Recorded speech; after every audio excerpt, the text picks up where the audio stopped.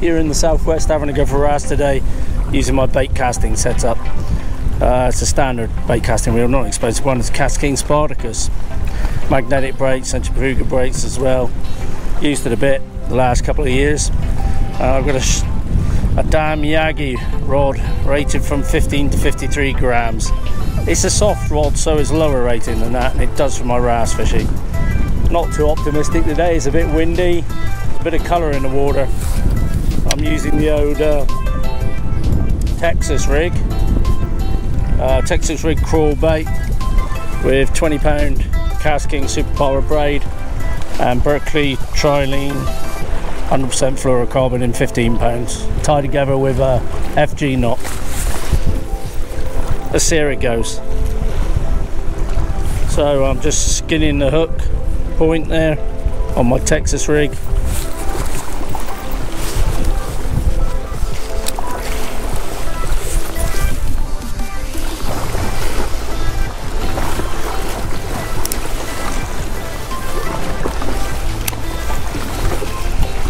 And it's a case of twitch pause. A little chat about Baitcasters. This is a Cast King Spartacus Plus. It's a dual braking mechanism reel. It has on the outside a dial which gives you your centrifugal brakes. We can depress this little lever and twist, not drop it in the drink, and you can see we have centrifugal brakes. Now when you start fishing with these, make sure you set the brakes high.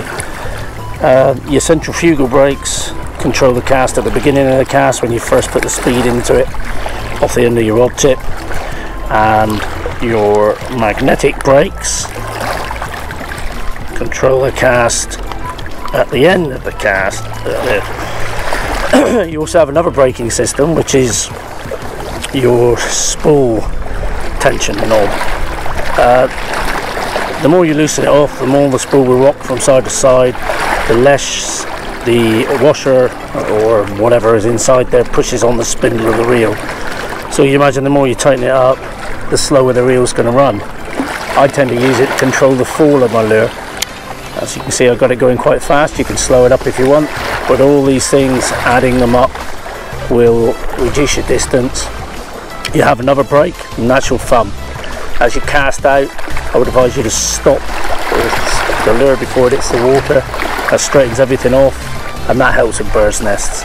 So as you become more and more experienced with these reels, you'll learn how to adjust them on the day, because the conditions affected on the day. If the wind's coming right in my face, I'm going to need to definitely turn my centrifugal brakes up and my magnetic brakes up. The spool tension could probably stay the same, and I'm going to thumb it a lot more.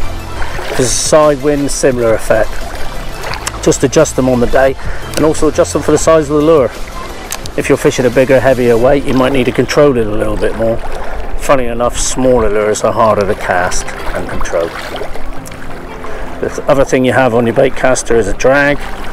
You can loosen it, tighten it. I'm fishing for wrasse here today, so I want it pretty tight. Bringing it towards me, so you can see we'll loosen it right up. I'm going to fish it near the max today. We'll have to really pull that drag. I can always adjust it during the fight. Alright, let's give it a go. We're just twitching the rod tip. Bouncing the lure along the bottom. Hopefully we'll get a tap, which is the wrasse stunning the bait, followed by the rod tip pulling round shortly afterwards, and a fish. When you first cast out, leave it to settle. So it might have landed right in front of a wrasse. But after a short pause, do your twitch, twitch, twitch. Pause again. Pauses are important. The colder the water, the longer the pause you want. You can catch wrasse all year round. It's water clarity you're mainly interested in. I wouldn't use a very expensive Baitcaster in the sea. The salt water really can take its toll. I tend to spray this reel off when I get home. The rod as well. But it's a 25 quid reel, so you know, I'm not throwing things on £300 reels here and I wouldn't dream of it. The salt will just corrode them.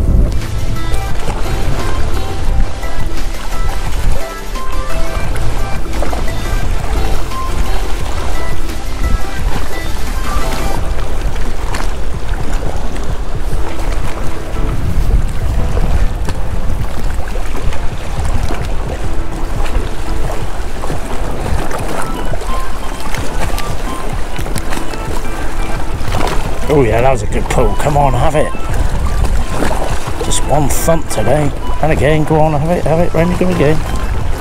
Well, you can see that on the rod tip, but that was 2 good pulls, but still not a big fish. It isn't picking it up. Those pulls are so sharp, by the time you struck it, it's gone, got it. Yeah, we got one. Not a big one, but we got one.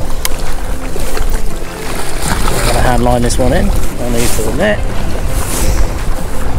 Hang it over the water so if it falls in, it's in the water. Take the hook out. Struggling a bit there. There we have it. One little ballon wrasse and in he goes. Yay! On a pink Senko. Gary Yamamoto Senko, that 3-inch with a small, probably that's about a 10-gram egg sac.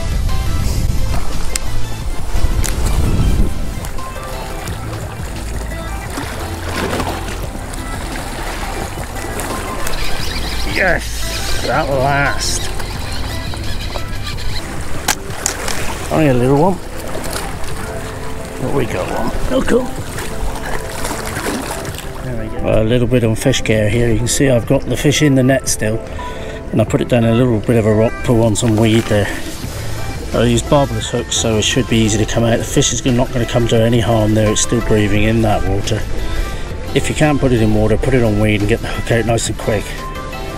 Always make sure you remove and get the hook and get the fish back as soon as possible. So that's exactly what we're going to do now. Usually best to grab the end of your line, grab the front of the fish. Yeah, cock that up.